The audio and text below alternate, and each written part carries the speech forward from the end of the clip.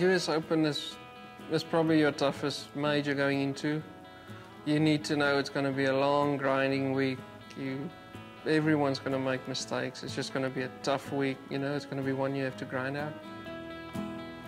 Maybe on few holes, obvious shot is a driver, but you only have a small target to do that. Where if you maybe hit iron off the tee, it's a massive golf hole, but you can see yourself making 80% of the time a par.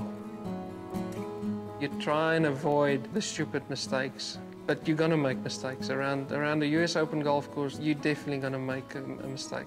This year's, except for Augusta, there's 3 lengthy golf course styles, you know, so I should get my game really good because I like that type of golf. I love shot-making golf. I like to play all kinds of different shots. It's all about what your eyes see on the shot and just work out what the best option is.